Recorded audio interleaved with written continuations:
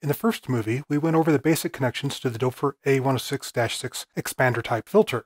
And for those demonstrations, we focused on the 4-pole low-pass filter, which has that nice, smooth Curtis sound. Turn down the resonance a little bit here.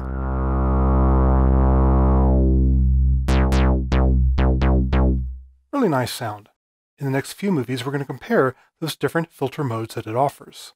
I'm going to pull my voltage-controlled Q connection for now because I'm not going to be using that. And I have been using two oscillators, the sawtooth from the Mother 32 and a square wave from the Disting. Open it up here. So that it's easier to see what's going on my spectrograph display, I'm going to take the Disting square wave out of the mix. Now we have that very typical sawtooth type pattern where every harmonic is present, falling off in a pretty much straight line from the fundamental to the highest harmonic. For some of these tests, I'll also be using white noise from the Disting. Turn down the Moog, turn up the white noise, because that makes it easier to see exactly what's happening in the spectrograph. For example, I'll pull down the filter cutoff. Now you can see the steep slope of that 4-pole or 24 dB per octave filter. And you can easily see also the humps caused by resonance. There's that little peak, particularly as we sweep it up and down. Turn resonance down for now, turn noise down for now, and go back to the Moog's sawtooth wave.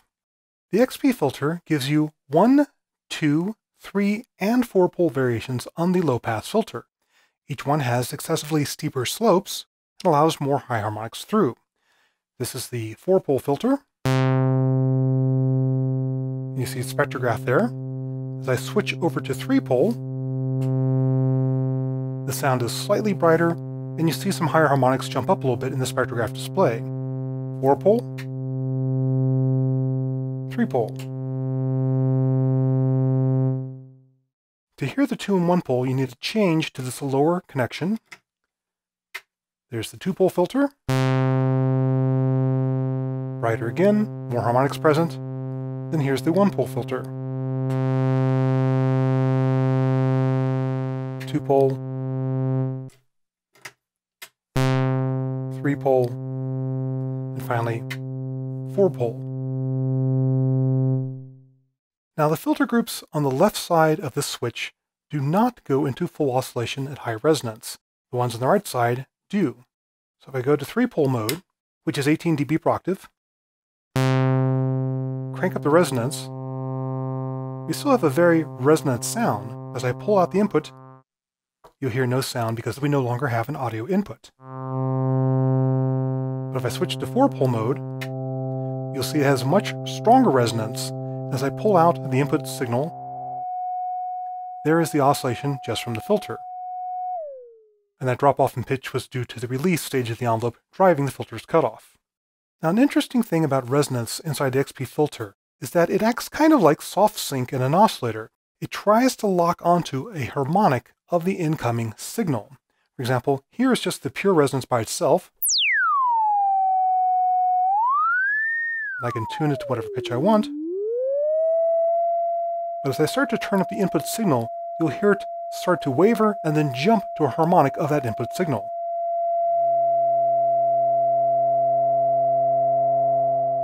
A little unstable there.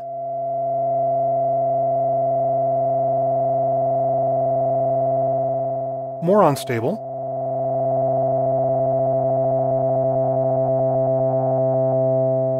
And now let's jump to a different pitch to lock in to the oncoming oscillator.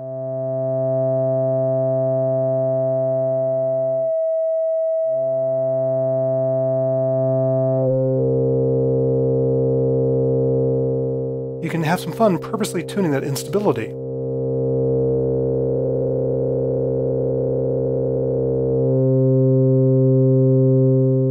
And it's more obvious if I slow down my filter and do a long filter sweep into that tuning.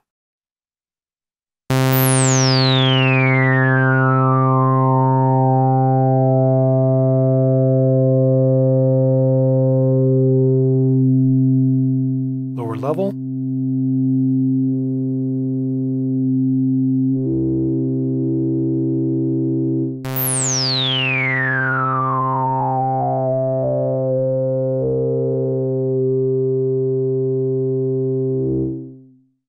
So if you like to do drone type work where you have some interest in instability in the sound, that's something you can play with by balancing the input level off against the tuning for the resonance. Now again, the 3-pole and 1-pole options do not have that effect. They're always going to be in tune, no instability, compared to the 2 and 4-pole.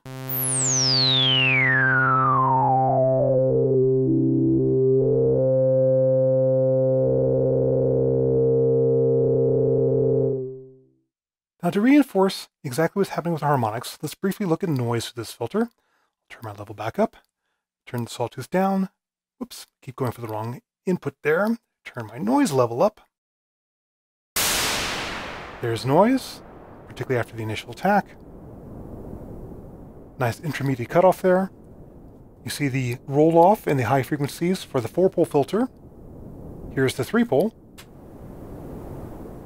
You see that curve move to the right as more harmonics get through. 1-pole, which is very bright, you'd see it extend all the way off the right end of the chart, which is at 10,000 Hertz. And finally, a 2-pole filter, where a lot more of those high harmonics get attenuated. Big difference between the 1-pole sound and 2-pole.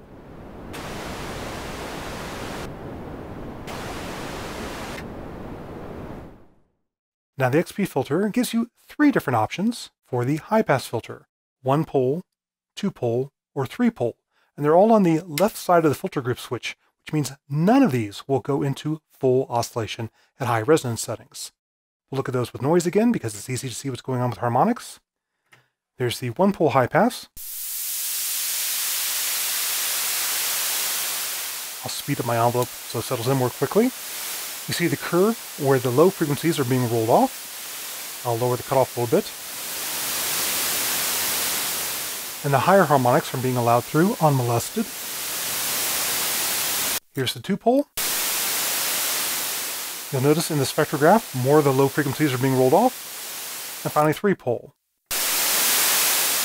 It's subjectively brighter sounding for 2 reasons. One, the 3-pole output has a much higher signal level than the 1 and 2-pole outputs. This is where we might want to use our amplifying mixer to go ahead and compensate for that drop-off in level. And 2, it has a brighter balance overall. 1-pole, 3-pole. More low harmonics are missing.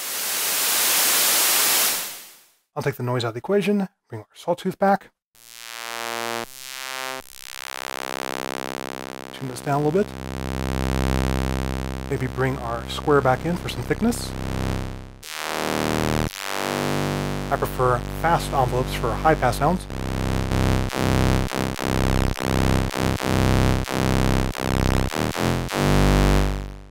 And personally, I like inverted envelopes when I'm using a high-pass filter. Now, unfortunately, the input control for control voltage 2 for the cutoff frequency is not an inverting attenuator on the Doepfer modules. So to get an inverted envelope, you either need to run it through an inverter, such as one of the channels of Levitate, or fortunately, the roll-in envelope has inverted options. By doing this, the initial attack will drive the cutoff down, which means low harmonics will get through to give a more bassy punch, and then the filter will rise up to let fewer low harmonics through and have a thinner sustained sound.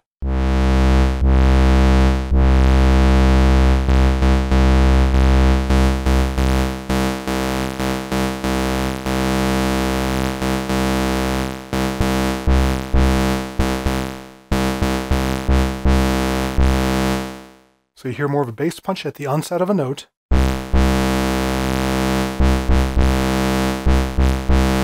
And it goes to a thinner sound for the sustain.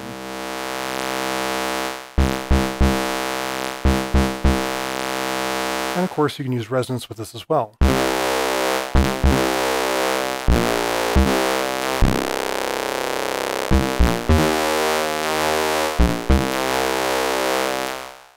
Next, let's look at the bandpass options, B, which also include the combination low and high pass modes. Those are asymmetrical variations on your typical bandpass filter.